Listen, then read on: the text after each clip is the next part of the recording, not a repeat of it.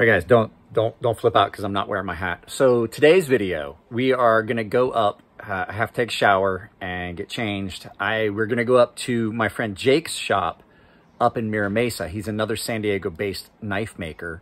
So we're gonna go up to his shop and talk to him for a little bit. And my friend Chris from Cerberus Knives is gonna be there. It's just gonna be a fun day. It's kind of one of those introduce a new maker kind of things. So yeah, Jake's a good kid. He does pretty good work. I'm not using the gimbal or anything, but yeah. So I'm gonna jump in the shower and we're gonna head up there and we're gonna shoot some video up there and maybe look at some of his knives that he's done. If you're wearing on headphones, turn down the volume because here comes music.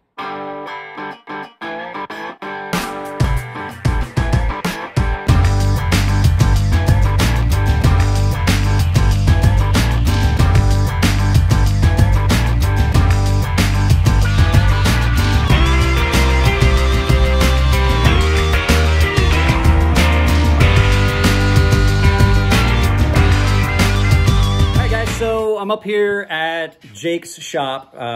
This is my friend Jacob. He makes knives. He's a up and coming new knife maker. He makes some pretty cool stuff. So what we're gonna do today, kind of not gonna do a real knife video. We're gonna just kind of look at some of Jake's stuff and have him talk about it. So okay, what that you wanted? The cold steel Gurkha kukri. Yeah, they don't make them anymore. Yeah, they started making them in 01, like before they completely canceled out or whatever. But all right, so you've already seen Jake. So I'll introduce you to Jake.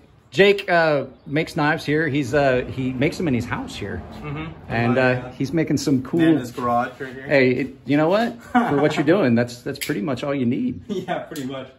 So yeah, I used to be on this table in my dad's house.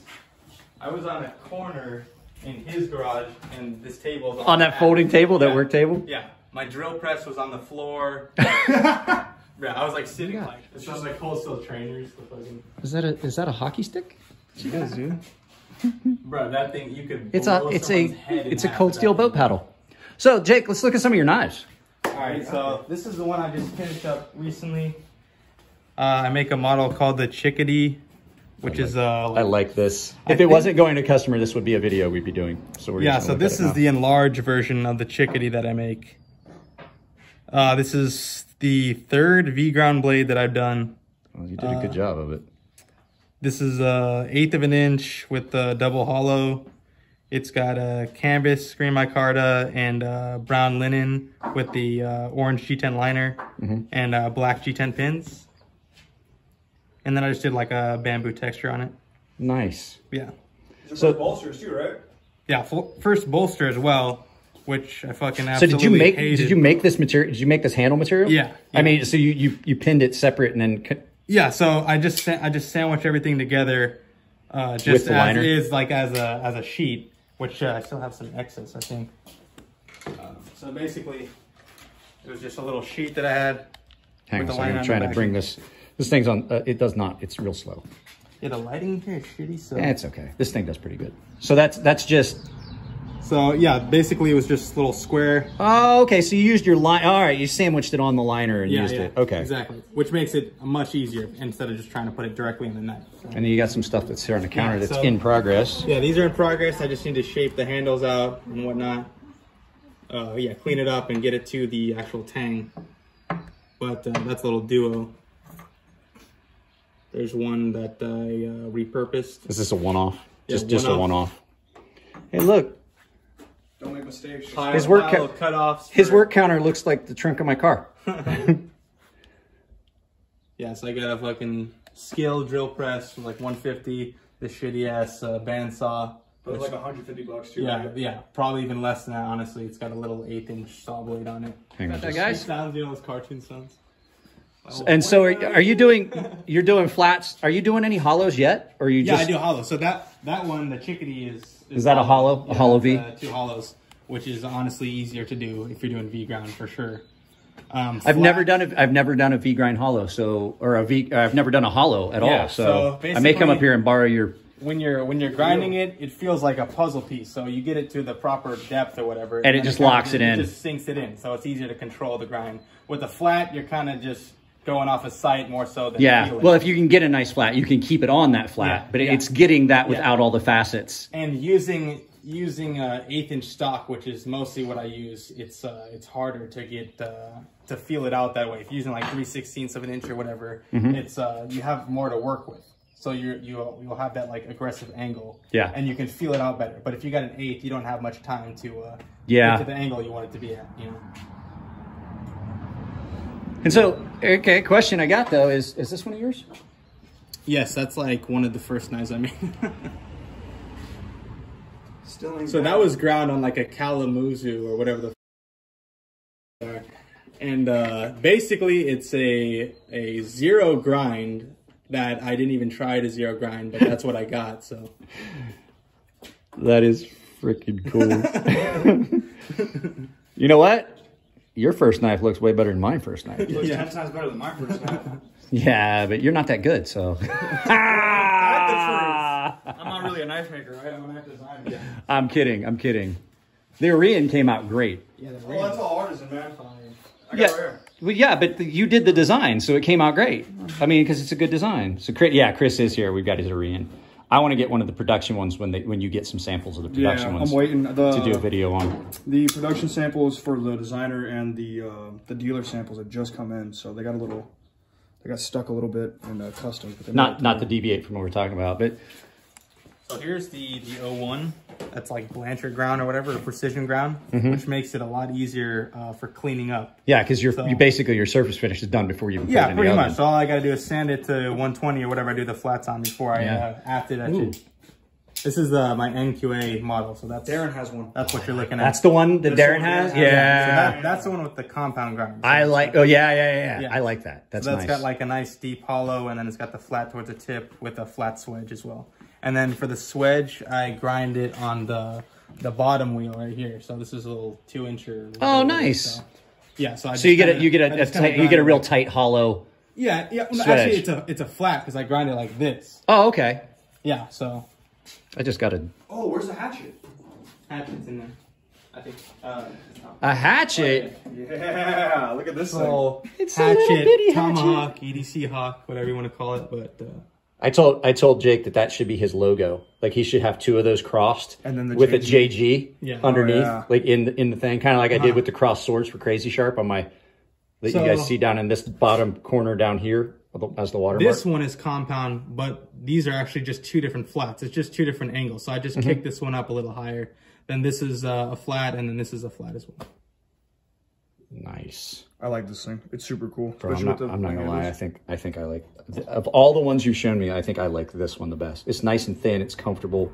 It's not cramped in my hand. And I'm not gonna lie. For only having done a couple of V grinds, you did a really good job on it. That's a good V grind. Killed it. Is this the NQ area? Yeah, it's MK. That's like one of the first ones I did, so it's all shitty. That's also an ATO. I wish we had Darren's here to show off. That one's super cool. I'm just gonna. That's attractive, and it's nice and beefy. And why are you focusing on Chris as opposed to the knife? Where's the fat boy at? The blue one you have? That one's in my collection things. Here, we'll take that out. Here's some more cutouts. This is. Dude, I'm excited for this one. Yeah, but it looks awful flimsy. Look at it. It's just all wobbly. Yeah. It's paper stock. They run pretty thin, so you know. Yeah, paper stock. How do you heat treat that? I don't think you can. You just rub it together really hard, you know? Put it in your hands or rub your hands real hard. Heat treat's done. Yeah, let me get that fat boy. Yeah, he's got a fat boy in there too. Oh. So this is another one that you made? This is a fat boy. This is the first fat boy that I made. It's this is chisel hollow. Here's a flat. It's got satin spine and tang, TerraTough blue G10 liner. This is that TerraTough stuff you were telling me about. Yes, this is TerraTough. Feels amazing. It's like frayed almost like a towel. So when you squeeze it, it just gets grippier and grippier. And it comes like this. Oh, nice. Yeah. So the guys that haven't seen it, so it comes in a sheet just like my Carta, but it's different. It's more flexible. It seems a little bit more impact resistant or shock resistant. And when you grind it, it like chunks off. So it doesn't get that fine powder like my Carta or Richlight. That's one of the things I hate about grinding like G10 in my cart is it makes such a mess. G10 it just fucking sprays. It's everywhere. And I mean, you still have to wear, I would still wear a respirator. For sure. But, yeah. But that stuff, like, I'll tell you what, I wear a full face respirator with the 100s, the you know, the P100s and the NIOSH approved. And you still, no matter how, you still get, when you're doing G10, you still get, it's black stuff. But it's so much better for you than some of the other stuff. Jake works a lot of materials too, so you got a whole bunch of different things. That's Greg Hansen and Sons. G Carta. Yeah. Those guys do good stuff. Yeah, he does great stuff. Something that I never see anyone else use. Few people I've seen use that. Oh, that would make a hot liner. Can you imagine doing the green glow in the dark fiberglass twill and using this as a liner? Oh my, yeah, that would be. You'd never lose that for sure. Oh, dude, yeah. I did one in green twill, glow in the dark twill for our friend Pip Corona. You guys have seen it, and it glows so sharp. But the thing is, it's got like the twill has layers of black and then layers of the glow. The moon glow powder in the resin with the green dye. And so what you get is during the day, you get black and green. And then at night when it glows, we get done with this, I'll show you a video of it. Okay.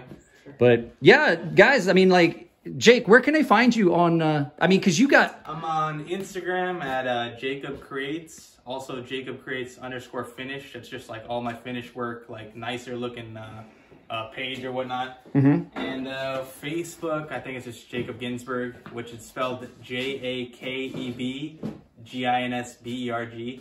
So it's basically Jake with a B at the end. A lot of people just call me Jake B because they think that's my last name. Well, I'll tell you what, I'll make sure that I put that information in the description below. So for sure. All right. Yeah. Yeah, but no, that's cool. And I like one other thing. You have your design book. Like you do all these designs, you just draw them out on paper. Yeah, and then I just sketch it out, and then I cut out the paper, and then I'll trace it on there, or I'll make templates. I'll use a piece of Kydex to make a template or whatever, or I'll use some thin G10. Or get a piece. Does that. Yeah, get a piece of G10 templates. So Have you ever thought about doing it like you could trace it out on the transfer paper that they use for doing tattoos? I mean, obviously, I know you do. You could probably use that and see if you could kind of do that same thing, and then go like you'd be able to like put in a line, like scratch along that line, and then put your die chem on it, and then scratch it again, and you'd have a template. I need to get die chem. I don't have any of that stuff. I just get a die chem pen. Sharpie. Die chem pen works really well. Really? Yeah, we've got one at the shop. Next time you come by Ferrum Forge, I'll show it to you. Yeah, so... Yeah. What else? Focus! Yeah, I have some Westinghouse that I'm going to work with soon that I really I want to punch you for saying that out loud. I love Westinghouse. Hey, little dog! It's essentially just like old cheese. Like, that's pretty much how it grinds. Just like old cheese with that, like, whatever, bacteria layer on the top of it. Yeah. And you grind through it, you get to the lighter layers. It's like some of the white Westinghouse, it gets that almost like butterscotch or like a tannish color. It looks great. There's a Japanese, remember the Japanese dude that I introduced you to from Hawaii?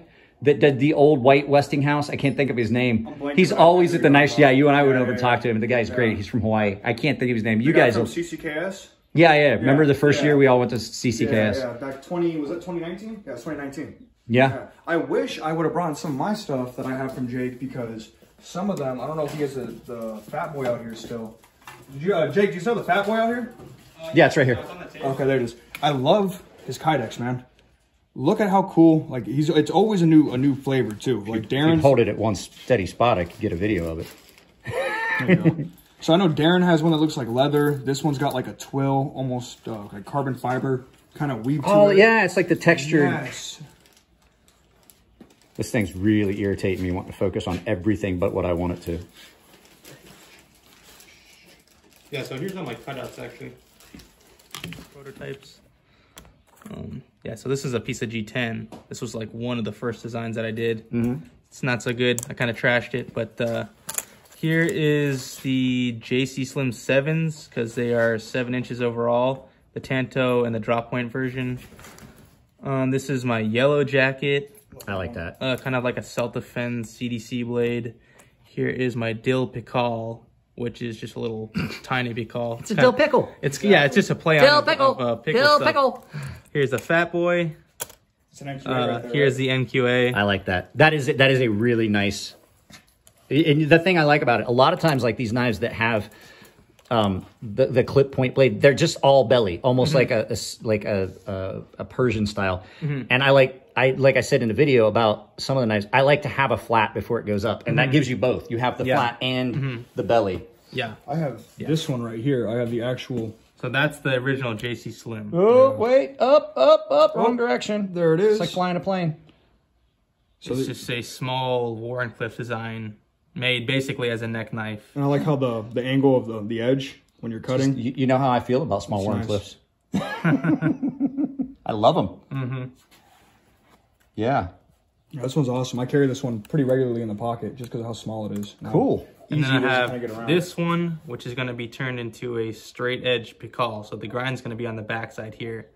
So you can do your little grappling, hook, whatever you want to do with your picall. Nice. I mean, that's cool. I mean, because you're offering that. I'm not a fan of picall knives because they really just, I don't have a need for them. They're not something that I... Yeah, it's very specific. Yeah, like you either use it for self-defense or you use it for nothing at all. Like, yeah. So, here's the chickadee. This is the chickadee right here. So that one that we were looking at, that's just a bigger version. Yeah, of your that's just chickadee. an enlarged chickadee, basically. Yeah, I like it too. Yeah. That's pretty cool. The actual. Yeah, this is an actual chickadee. Yeah. Get a good size comparison, maybe. Yeah, that's. Yeah, that's. It's a template. And that's going to look nice once you finish that up. Well, all right, Jake.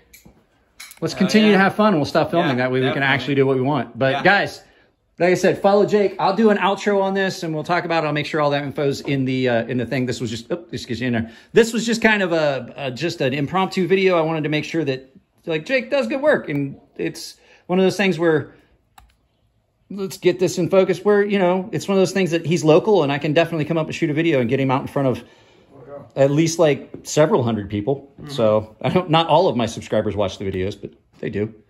So, and this is, like, everybody seems to think that you need like this huge over-the-top shop with so much stuff. But I mean, like, this is basically what Chris and Elliot would be doing if they were making one knife at a time. One grinder, one drill press, one cutout wheel. I mean, the reason that there's so much stuff at the shop. Right? Yeah. The reason that there's, like, you guys see that there's like 3 or 4 drill presses up at Chris and Elliot's is because at one time they were doing runs of 200 in the shop. So if you're doing knives one at a time, like Jake is, this is all you need, guys. A few at a time, right? For a few, yeah. I mean, I'll do 5 or 6 a week, and but you know what I mean, like, you're not doing like runs of 200 and things like that. No, I'm not looking Alex Steinberg stuff. So yeah, speaking of which, Steingraber too. You definitely got to get with that guy. We got to get with him. So all right, guys, I'll do an outro here just shortly, and I will talk to you all later. Jake's local, so I'm able to come up here and was able to shoot this video. I had a little bit of time today. I'm not working on anything.